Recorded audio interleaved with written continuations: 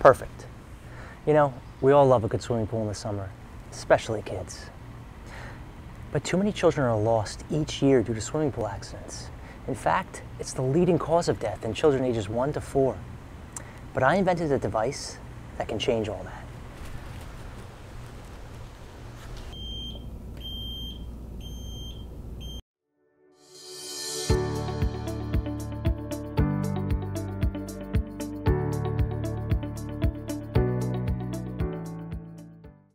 Now from the outside, it's just a simple device with a camera and a ring of status lights. But it's what's on the inside that's special. Now the device is housed in a 3D printed enclosure that I designed myself.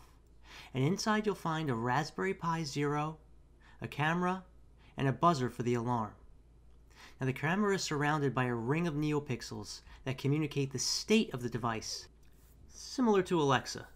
Now the device will pulse green if everything is working and no people are detected.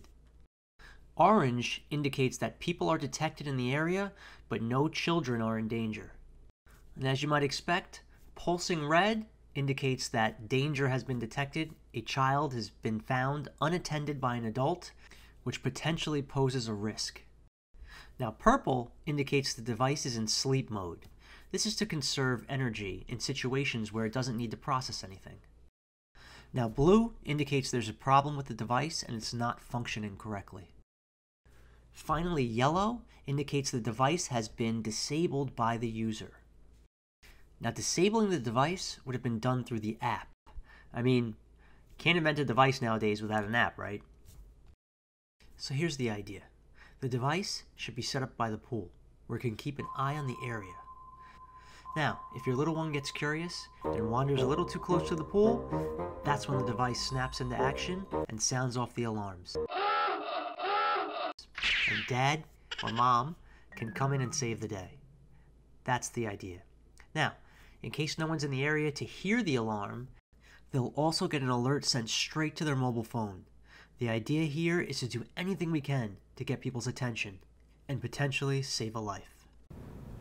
All right, so here's the device. So you can see it's purple right now. That means it's sleeping. Now it's green. So that means it's processing, but it hasn't detected anything. So there's no danger, no people have been detected. All right, so now I'm gonna step in front of it and we should see, once it wakes up, and we'll see the color changed to orange. See, that means that it detected a person, but that person is an adult and there's no danger to a child here. So now I'm going to back away and we should see it go back to a green to purple state.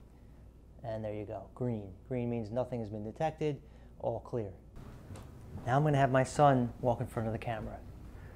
Stand there, stand in front of it. Stand in front of it where I can see you. Stand right here, stand right there. Go ahead, okay. Stand right there, stay, and there we go.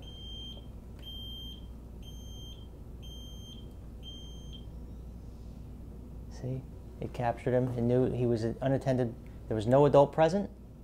And here it goes. It found him again.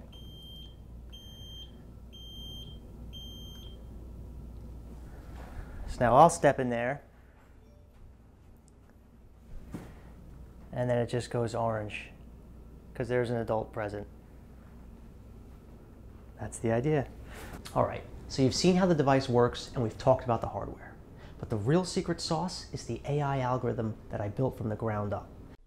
Now the process starts with the device taking a snapshot of its environment.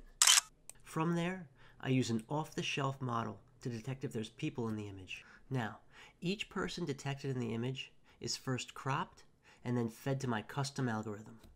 Now what this algorithm is able to do is it's able to take each image of a person and accurately predict whether or not it is an adult or a child. In fact, it can even predict whether or not they're in the pool.